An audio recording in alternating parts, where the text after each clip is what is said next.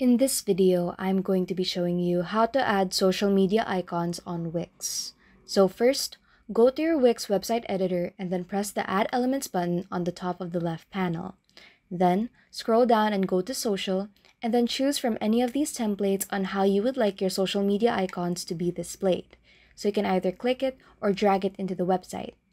So you can go and place it anywhere you want and then press Layout over here. So here you can go ahead and adjust the icon size, spacing, and make it either horizontal or vertical. If you want to add or remove icons from the bar, then press Set Social Links, and this opens up a menu where you can go ahead and customize these. You can also remove the icons by hovering on it and pressing the trash can on the bottom right. And if you want to add in new icons, press Add Icons and then choose from the icons over here.